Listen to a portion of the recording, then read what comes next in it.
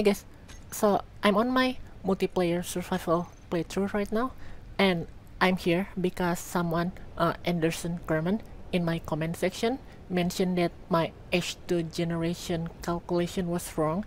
I already suspected that, but I wasn't sure, but he was right. So the H2 generator generates, here I'm gonna put this here, and the only hydrogen tank that's turned on right now is this one. It generates about 500 liters of hydrogen every second.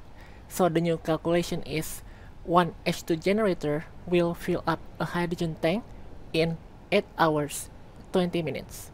Alright, so that's the right calculation. I'm sorry, I didn't know that the fill rate on creative was different from survival.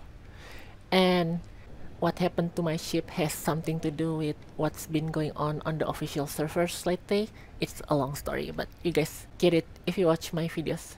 So yeah, that's the actual calculation of the H2 generator. I'm sorry for the confusion there.